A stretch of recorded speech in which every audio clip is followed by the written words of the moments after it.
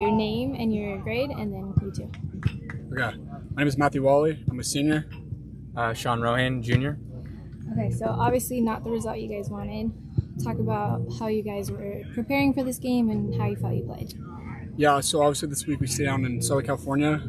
I think we're just like building off that.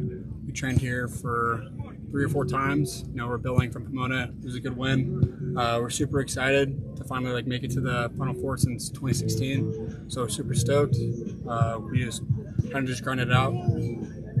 Yeah. Like you said, we trained a few times down here. It was cool. We have a lot of SoCal guys on the team, so it's cool to be able to kind of be around those guys' hometowns, I guess. We were able to eat dinner one of the nights at one of our teammates' houses, which was really cool. Helped build camaraderie, and the chemistry is already good with the team, but it helped build there too. But yeah, I always want a better result. That's all. Yeah. So when your guys' goal went in, what were you guys feeling? I wanted more, honestly. I was like, I got happy. I was like, golly, great shot. It was a great shot, went top corner, whatever.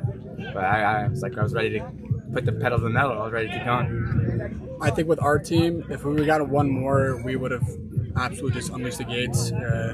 But we were just unlucky, you know, just made a mistake in the back, and you know, we just learn, move on from it. And you both with leader experience as a junior and senior. What can you tell this team after today? Oh, it's more than just today. It's a whole season. We've had injuries. We've had sickness. Well, a lot of our team's sick right now. We've battled a lot. Some key players have gone down, and we've still grinded throughout the entire season. It's honestly pretty awesome. One of the better teams I've been around.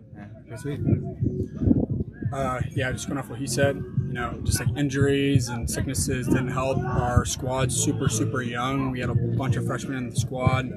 Some people come back, you know, some people were out, some people stepped in.